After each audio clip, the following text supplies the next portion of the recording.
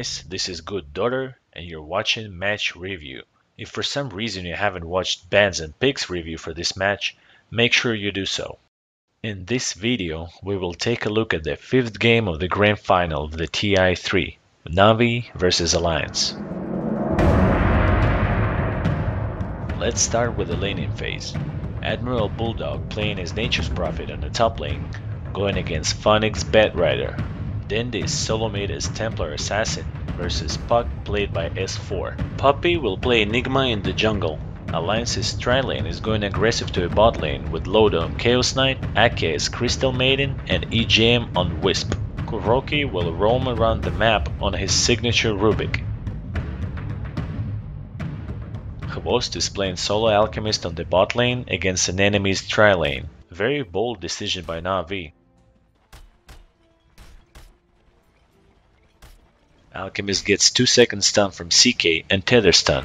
He's channeling his unstable concoction and throws it on a Chaos Knight, who's also being focused by the tower. So Alchemist actually gets a pretty lucky first blood. He eats a tango and jukes into a very nice spot, which gives him an extra second to start channeling his stun. He gets revealed by Wisp's tether, but stuns Nature's Prophet right before he gets a chance to bring down Hvost. Admiral Bulldog goes down as well, before they finally kill an Alchemist. Navi lead 2-1 and the situation looks grim for Alliance from the start of the game.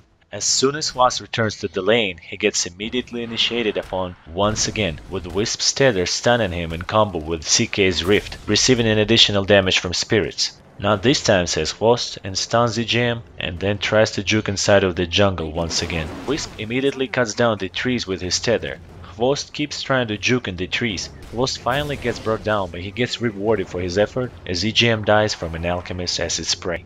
As soon as Navi see Chaos Knight left alone in the lane, they initiate upon him with Rubik's Telekinesis followed by an Alchemist's Unstable Concoction and Enigma's Malefice. Loda is taking a lot of damage, but before he dies, he manages to throw a lucky 4-second stun at Hvost, who's being focused down by the tower. Admiral Bulldog TPs just in time to get the experience for the Alchemist's death. When CK responds with the help of Wisp, he engages on Phoenix Batrider, who melts very fast. This could well be considered a Phoenix mistake, because there were no enemy heroes on the map and he should have been more careful.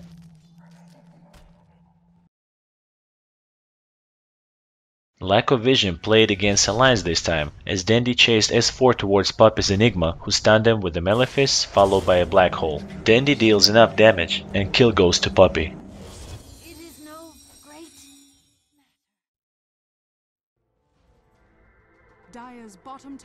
As soon as Wisp takes level 6, Alliance successfully gank Puppy, with Furion TPing in to help.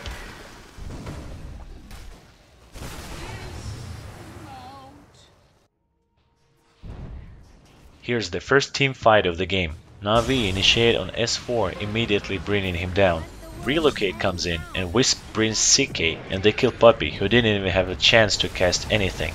Phoenix is very low HP. Meanwhile, Wisp is chased down and killed. Admiral Bulldog is in the middle of the enemy team and he is brought down as well. Navi follow Ake and dive the tower. Loda tries to save him with his stun, but it's only enough for a couple of seconds.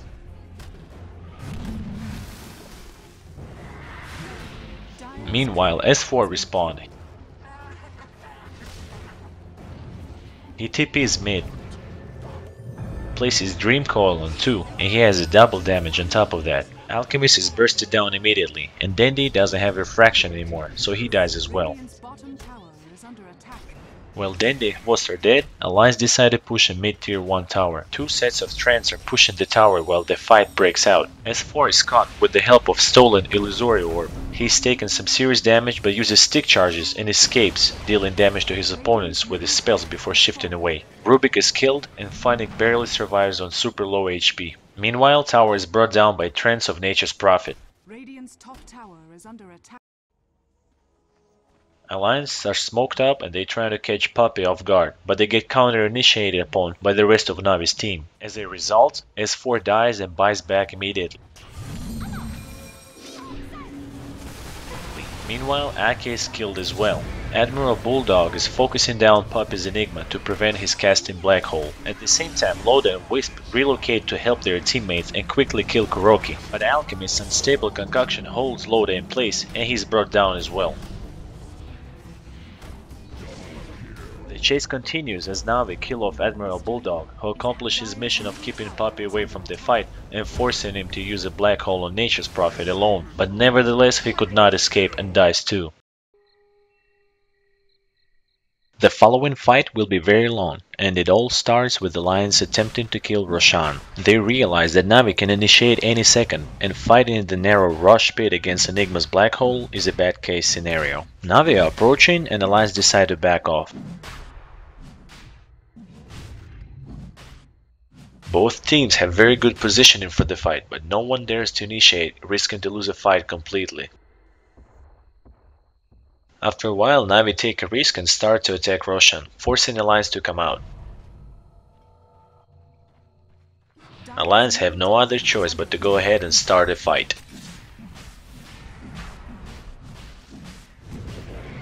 They focus Rubik and immediately bring him down. Puppy casts a black hole, but it's cancelled by well-placed Dream Coil. Funnick initiates on S4 with the Flame and Lasso, and Navi successfully kill Puck. A series of buybacks come out from both teams. Loda kills Enigma but dies shortly after himself. Admiral Bulldog kills off Bad Rider. Dandy focuses down Wisp, but EGM relocates right before dying. Meanwhile, Nature's Prophet is retreating. Templar Assassin is patiently waiting for Wisp to relocate back. Wisp comes back, almost immediately tethers to a Chaos Knight, but Alchemist's stun follows him along with Dandy's right click, and EGM dies too.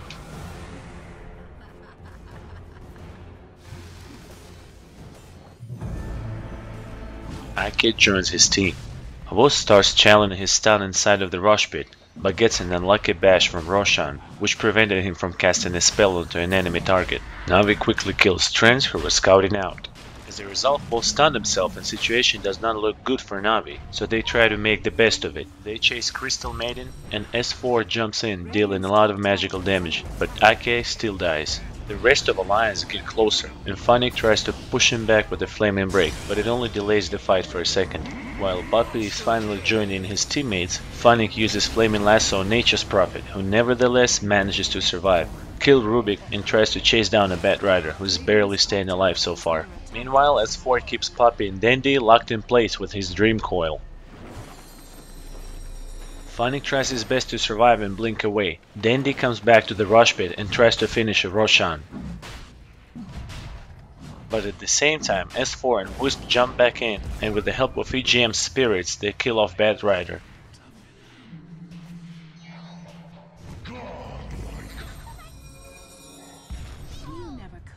Dandy keeps trying to bring down Roshan, but gods of random are not on his side, and he gets bashed by a stone giant 3 times in a row. As a result, Admiral Bulldog with Ake and S4 initiate on Dandy and kill him a second before he could kill Roshan. S4 picks up the Aegis, and the final outcome of the fight is not pleasant for Navi. After a series of teamfights, let's take a look at the graphs to see who came out on top in the end. Navi have a 5k gold lead and 5k experience lead. As for the players' items, Puppy has a mech and a soul ring, Shadow Blade on Hvost, Dandy has his phase boots and BKB, Arcane boots and bracer on Kuroki, and Funnick has a dagger, and he's about to complete his 4-staff.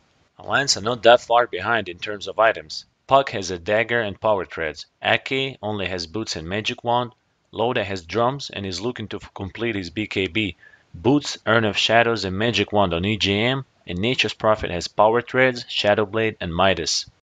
It's hard to say who has an advantage. Navi took down 2 towers, so did the Alliance. Navi have a 5k gold lead and 5k experience lead, but Alliance has the Aegis. Funnick quickly killed creeps at mid and then went to the jungle. Alliance saw this and successfully ganked him in the woods. Puck and Nature's Prophet initiate with a Sheepstick on Bat Rider and quickly bring him down, and then safely retreat. Will you not rise?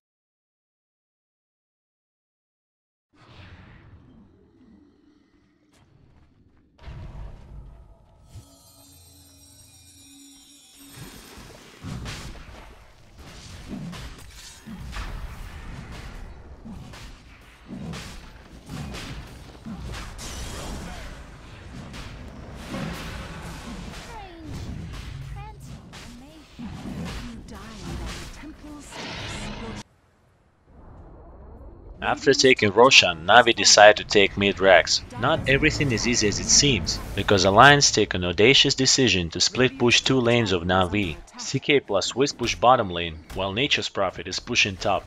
The situation looks very questionable, but Navi decide to take mid-racks. Both Navi and Alliance have a glyph. Alliance use a good timing on their glyph. S4's buyback was not wasted, as he stays back and does not let an enemy initiate upon him. If only Enigma had a black hole, there would not have been a legendary $1 million Dream Coil from S4, but unfortunately for Navi, here it is. TPs are cancelled and both top and bottom racks of Navi are being destroyed. Phoenix's efforts to distract an opponent from destroying racks only saved Navi a couple more seconds. Meanwhile, S4 is causing a lot of trouble for Poppy and Dandy, trying to keep him away from the base for as long as possible. As a result, Poppy is forced to use a Malefice into a black hole to bring him down. Admiral Bulldog destroys second racks at the top lane. Loda and Wisp at the bottom lane are trying to do the same. Vost is trying to do something to prevent the inevitable. Phoenix is getting focused by Admiral Bulldog and dies as a result. Loda kills creeps with his armlet on and then quickly finishes racks.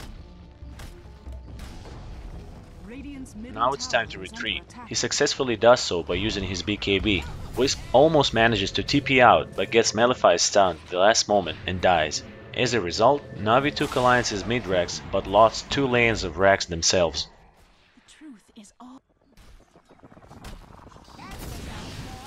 After a disastrous trade of racks, Navi decide to go mid once again. They initiate on Loda, dealing a lot of damage, but CK miraculously lives thanks to EGM body block, who gets stunned but lives for a couple more seconds using his Ghost Scepter. He accomplished his mission and saved the carry at the cost of his own life.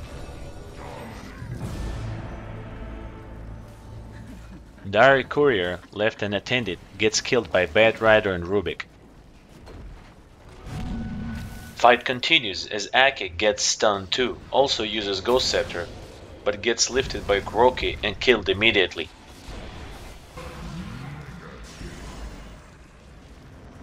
S4 is initiated upon, but he successfully phase shifts and blinks away. Chase continues as Navi players keep their focus on Wisp this time, who uses a Ghost Scepter once again and saves time for CK to join the fight and help him kill a Bat Rider.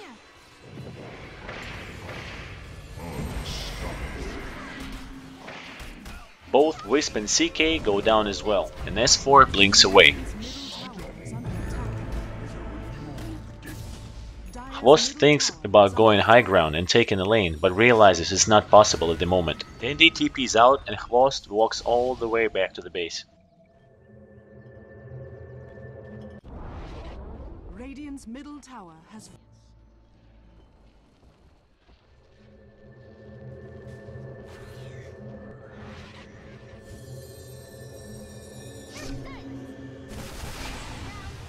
Navi have to return to the base to defend, but Puck once again does everything possible to prevent it and cancels Dandy's TP and holds him and Pup in place with his Dream Coil.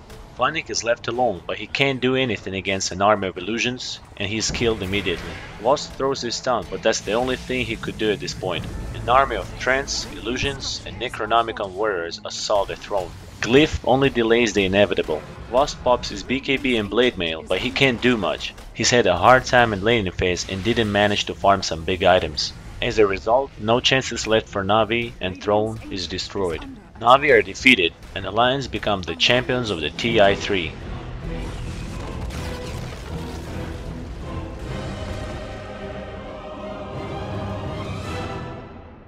This game was absolutely worth a grand final. Without a doubt, it can be considered a best Dota 2 game in the history. Both teams did their best, and intrigue of who's going to win remained until the last moment. If a draw could have ever been the final outcome of the game, this match would have absolutely been called a draw. This is the end. I hope you guys enjoyed it. Subscribe to our channel, Play Dota 2, and I'll see you in the next videos.